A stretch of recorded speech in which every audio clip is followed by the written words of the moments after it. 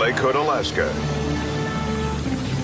In this sleepy city, just filming seaplanes take off can be a form of relaxation. But for amateur cameraman Dustin Kaler, this mellow day by the lake is about to give him a tight shot of terror.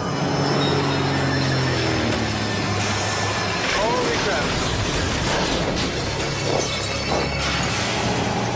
A strong wind hurls a lumbering aircraft directly toward Dustin.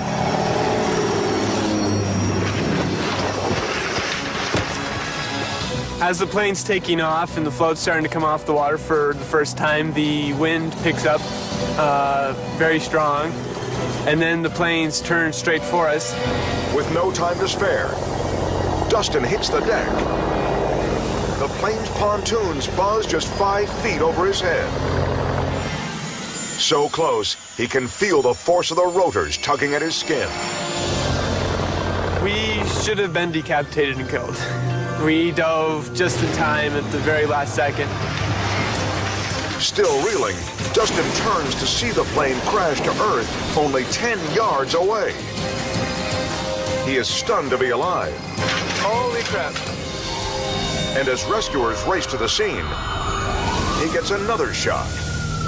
Everyone on board survived the crash. It's a scary thing to think about afterwards. We all could have died. We're all very lucky to be alive.